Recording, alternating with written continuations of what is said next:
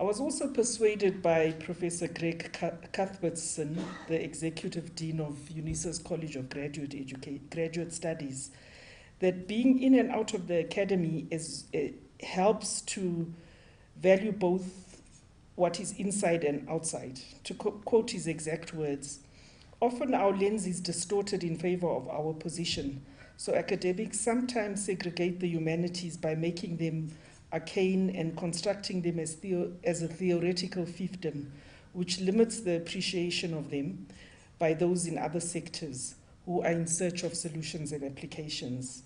The richness of the humanities is only realized by those who have been in each space, when those who have been in each space make the connection. So thank you, Professor Cuthbert, for the advice and reassurance. I'm at a double disadvantage today because I've left my glasses and I've printed my paper in a very small font. I can't think why. So if you see me squinting down at my paper, please bear with me. And I might have to abandon it at some stage. The other reason I'm here is that at this stage of life, I really appreciate the importance of celebrations. And book launches are a great celebration. To carry forward the metaphor of engagement and marriage, book launches are like giving birth. The baby's there, it's the delivery. And so I really want to congratulate the authors. And if you can pass Dominique, please. I really want to congratulate the authors. These are really wonderful books, and I have got the first signature from our author who is present here today. So congratulations.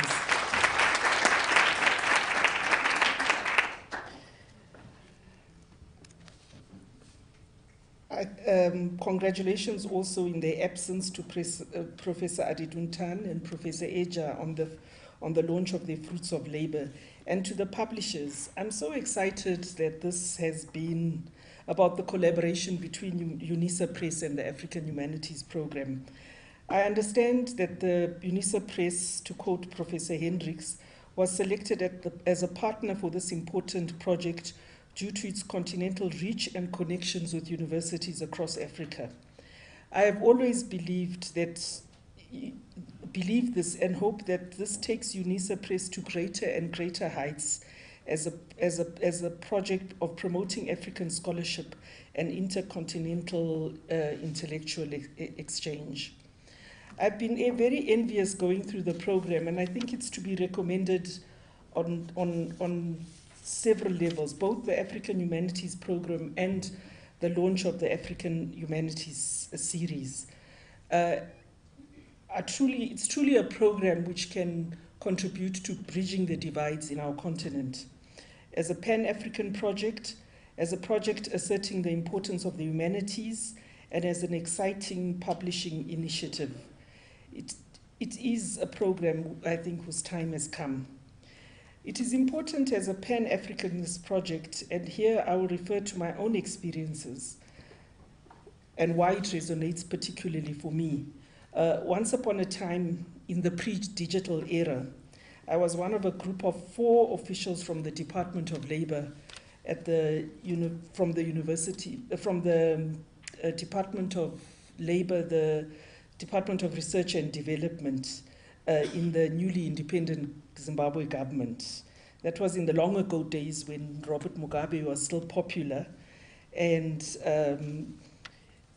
we were fresh and new in a new government, and we were sent to study at EDEP in Senegal. And there I encountered for the first time a community of African scholars at EDEP itself and in Codestria and Arwood.